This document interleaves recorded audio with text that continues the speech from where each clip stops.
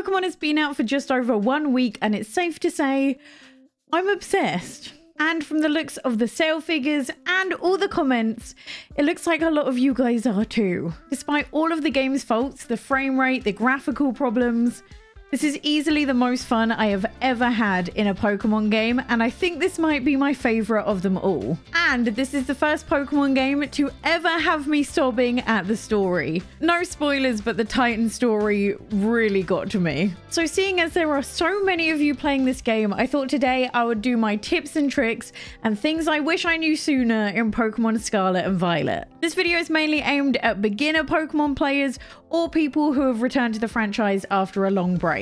And for the most part, other than a few Pokemon that may not have been officially announced, this guide is going to remain pretty spoiler free. So if you haven't got the game yet because you're waiting for it for Christmas, or you're still super early on in the story, there won't be any spoilers, and we're going to be covering things from the controls all the way to how to shiny hunt. But before we get into it, make sure you subscribe to the channel down below to keep up to date in all things new and cozy on the Nintendo Switch. So there's 3 storylines to the game. We have the Team Star bases, the gyms, and also the Titans.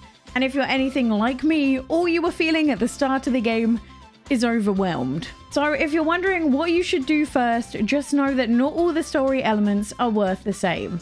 From what I've seen so far, other than progressing the story, which is half decent to be honest, defeating the star bases offers little else. But the gyms and the Titans will help you on your journey greatly. Every gym that you defeat will up the level of Pokemon that will listen to you in battle, and also make higher Pokemon easier to catch. It starts at level 25 for the first gym and goes up from there. So the way this works is it's based on what level the Pokemon was when you caught it. Meaning that if you had a Pokemon that you caught at a low level and leveled it up over level 25 by yourself, that Pokemon will not be affected. But if you went and caught a Pokemon over level 25 or got traded a Pokemon over that level, they will not listen to you until you've got a gym badge. This is basically to stop you going and catching one level 50 Pokemon right at the start of the game and breezing through 3/4 of it.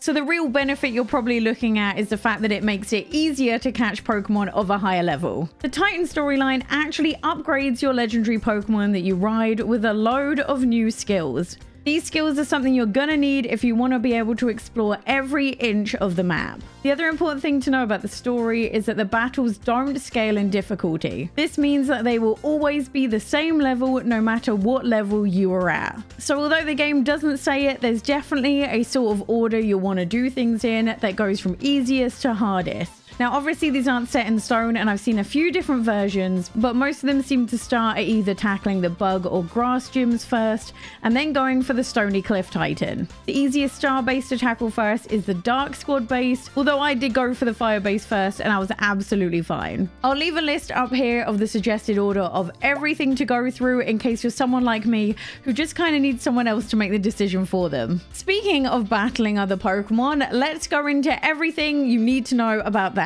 You probably already know that Pokemon have types associated to them, and if not, you can just go in the Pokedex and have a look. When you attack another Pokemon, each move can either be effective, which does the exact damage it says it will do, super effective, which does double damage, not very effective, which does half the damage, or no effect at all, which does 0 damage. This is commonly seen when you attack ghost-like Pokemon. Now, some move typings really make sense, like for example, electricity being super effective against water. It makes sense, but many of them don't. Thankfully, some amazing people on the internet have made us a type chart, which you can use to figure out what's super effective against every single typing. So let's say you've decided you're going to go up against the grass type gym leader first. For this, you're going to read the chart downwards, and from that you'll see that fire, ice, poison, flying, and bug are all super effective against grass. You can also see that water, grass, electric, and ground Pokemon are not very effective.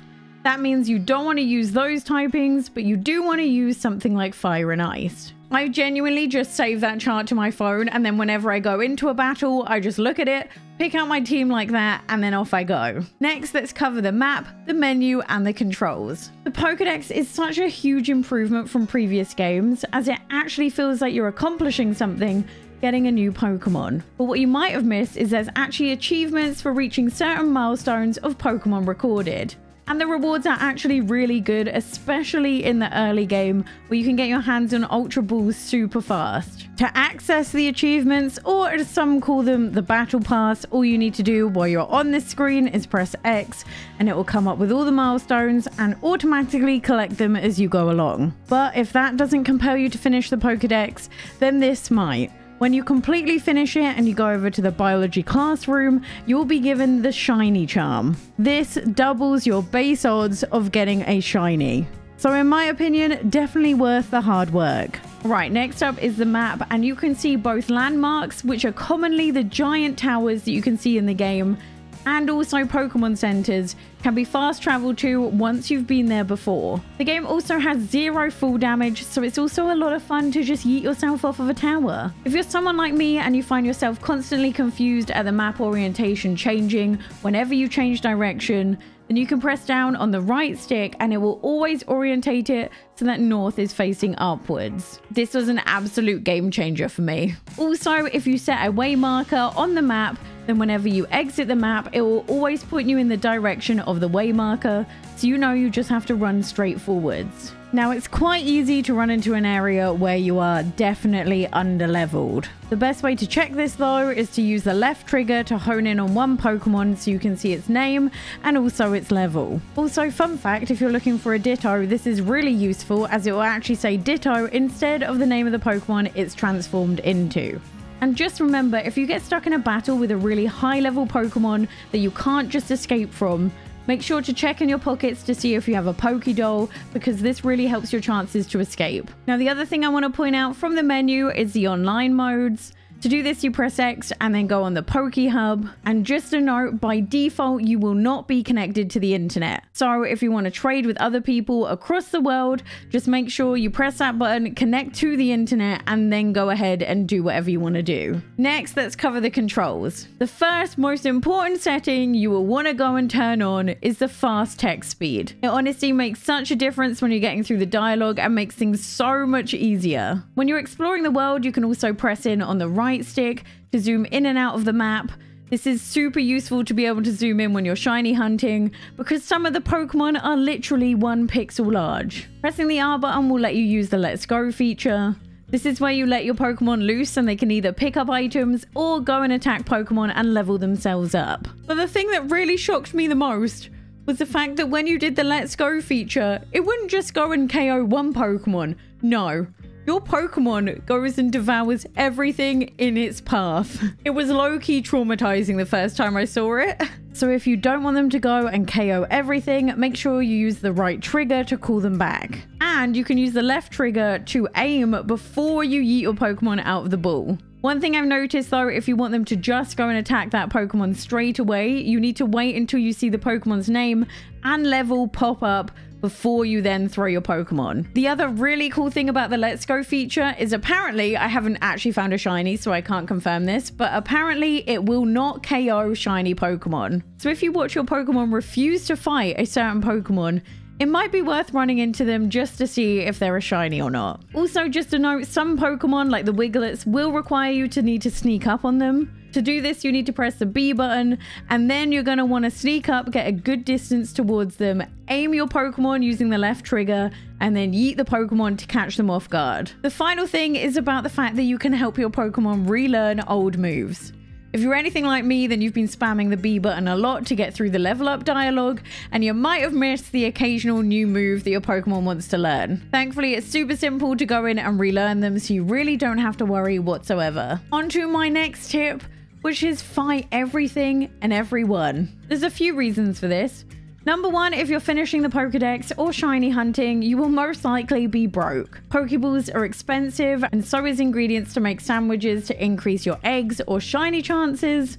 So the best way to make money is to fight trainers. Also, in each area, there's a dude who stands by the Poke Centers and gives you a prize for defeating everyone in the area. Oh, and by the way, speaking of money, sell the treasures. There's a treasure tab in your inventory that you most likely filled up by finding the Pokeballs or finding items from the sparkling patches in the ground. They literally do nothing other than sell for money, so don't feel bad about yeeting that entire tab. The next tip is to go to your classes. You're at school, you need to still go to school, you know? You're living your best life, I get it, but you also still need to go to your classes. Doing classes will boost your friendship with the teachers and give you useful rewards. The classes can also be pretty useful as they cover some core game mechanics that the beginning tutorial of the game doesn't really touch on. Also, the teachers are really hot, so that's another reason to go to school.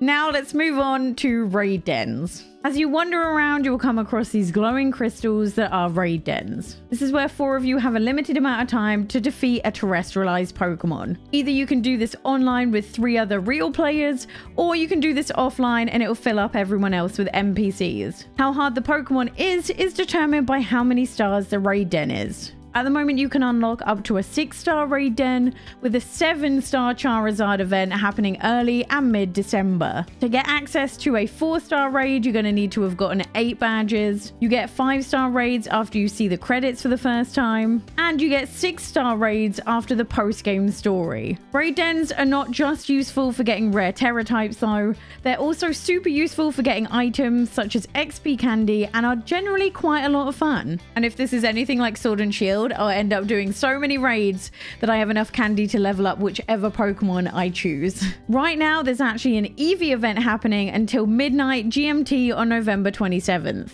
During this event, Eevee will be appearing more frequently in the Terra raid battles, and they'll have various Terra types to go along with them. The Eevees will be anything from 1 to 5 stars, so you really don't have to worry about not being far enough through the story to join in. But just know if you want to join in online with other real people, you will need Nintendo Switch Online. If you're wondering what level you need to be to join each star raid battle, here is a general guide. In general, you will want to bring a Pokemon to the raid that is super effective against the terrestrialized Pokemon, but you need to also make sure that it's not weak to the typing of the Terra Pokemon as well. As you can see from the chart, if you want to join a 5-star raid, which is the maximum of the Eevee event, you will need a Pokemon level 80 to 90. So just bear that in mind before you go into the raid dens. Next, let's cover sandwiches. This is one of my favorite mechanics in the game, not because of what it adds, but more the whole experience is just so cute seeing your Pokemon run around. You can even put a ball out and they can play with it, and you can wash your Pokemon.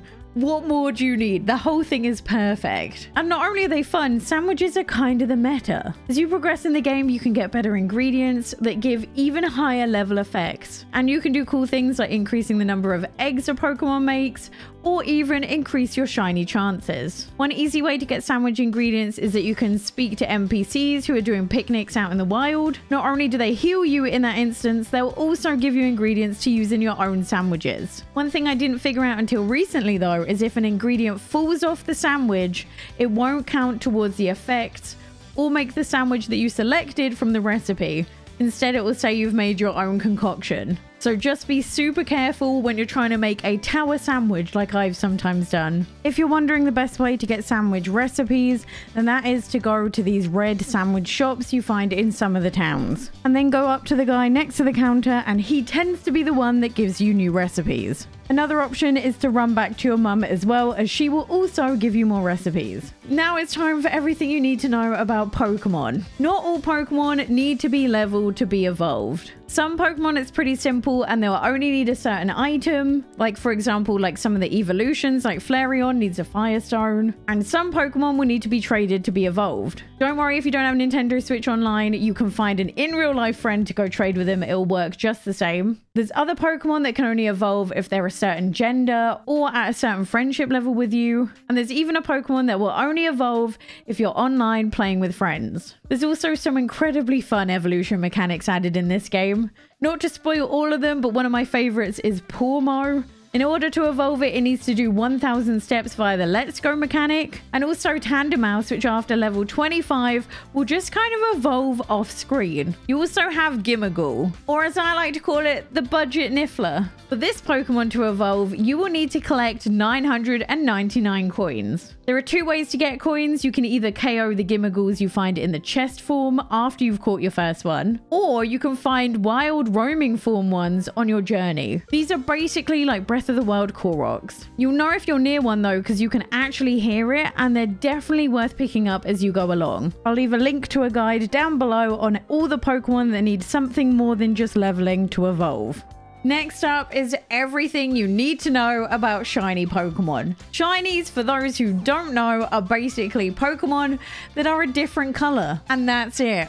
Some of them have amazing shinies, like Lechonk that goes from being a black pig to a pink pig, and some are terrible shinies, like Sprigatito that goes from being green to being a slightly different shade of green. But the reason so many of us love hunting them is that they're super rare and they're just really fun to collect. Also, for me personally, it's a great way to add extra longevity to the game and really increase its lifespan from maybe 60 hours to completing the story to literally hundreds, if not thousands of hours to get as many shiny Pokemon as I can. The thing you need to bear in mind from every previous Pokemon game you've ever played is that Scarlet and Violet really does do things a little differently. First up, we're going to cover overworld shiny hunting. This has changed from previous games, as when the shiny Pokemon spawns in the overworld, there is no sparkle and no sound whatsoever. The only way to know for sure if it's a shiny Pokemon is to encounter it, and then you'll see the sparkles. I'm personally not the biggest fan of this. I kind of see it more as an accessibility issue than a cool addition to the game. And I really hope they bring it back, or at least a toggle, an option to bring it back in the future. But as it is right now, it's up to you to spot that the Pokemon is a different color from what it normally is. Now, if you enjoyed Pokemon Legends Arceus, you'll be happy to know that mass outbreaks are back. Kinda, they're not quite the same. For those who don't know, this is where a huge amount of the same Pokemon spawn in one location. You'll know if they're happening as a little pop-up on the side of the screen says there's mass outbreaks occurring. And if you make your way over to the map and zoom in once from the full map view, you'll be able to scroll across the map and they kind of appear like this on the map. Or if you haven't already recorded this Pokemon in the Pokedex, they'll look like this symbol instead. And hunting during outbreaks gives you kind of good odds. The base rate of finding a shiny normally in the entire game is 1 out of 4,096. This is with no shiny charm and no sandwich perks. If you clear 30 to 59 Pokemon by either KOing them or capturing them, this will now give you a 1 in 2,048 shiny chance. But if you clear 60 or more Pokemon, you will now have a 1 in 1,365 chance. The best way to know how many you've cleared is unfortunately to count.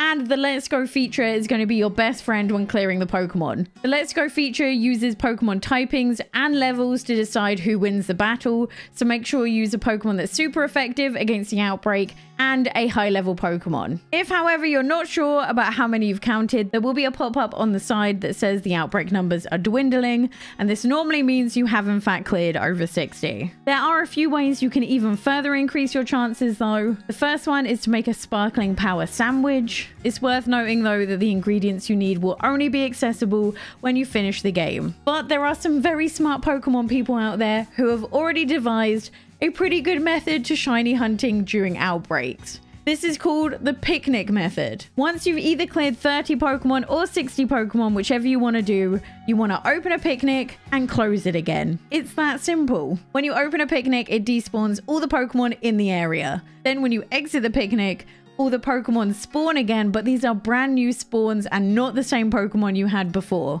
Effectively re-rolling every Pokemon in the outbreak every single time you open a picnic. So you basically just repeat this until you see a shiny. One thing I noticed when doing this method is that it's a little quicker to load if you don't have a full party of Pokemon. So just keep the essential 1 or 2 you might need when you encounter a shiny. You can also obviously not do the outbreak method and just kind of run around and stare at Pokemon until a shiny pops up. But there is a final way to shiny hunt, and that's via eggs. I absolutely hate this method, but it is your only choice when you either want to get a shiny starter or a shiny exclusive from the other game. As I said earlier, your base odds are around 1 in 4,096. Or if you do something I'm about to explain called the Masuda method, your eggs will have a 1 in 683 chance of being shiny. And that's without the shiny charm and without the shiny sandwich effects. To do the Masuda method, you need to breed a compatible Pokemon from 2 different real-life regions. To put it simply, you need a Ditto from a different language than your own to breed with the Pokemon you want an egg with. From what I've seen, the language is determined from your Switch and not what language you choose to put the game in. For example, I've been trying for a shiny Fuecoco This means I need to breed my Fuecoco with something like a Japanese Ditto, and this will give me Fuecoco eggs. To get a foreign Ditto, you can either join my Discord, which I'll leave to the link down below,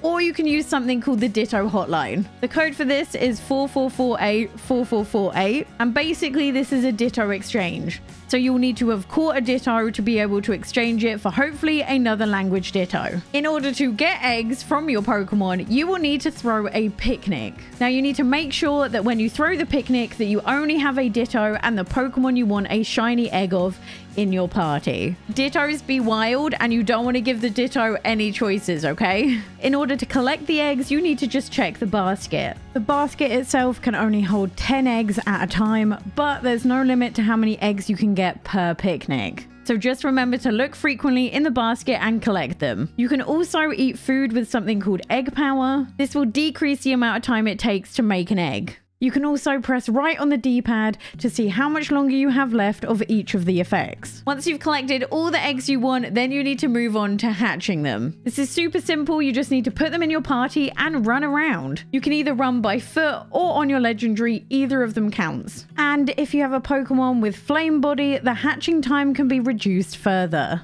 The only thing that sucks with this method is there's no way to mass release Pokemon all at once, which means I have many boxes of Fuecoco at the moment. But thankfully, the number of storage boxes you have increases as you catch more Pokemon. I don't know when it ends or if there even is an end, but at this rate, I'll find out soon. Those are all of my best tips and tricks for Pokemon Scarlet and Violet. Let me know any of yours in the comments down below. And if you want to see all the games I'm looking forward to in December, click here. I'll see you next time. Bye!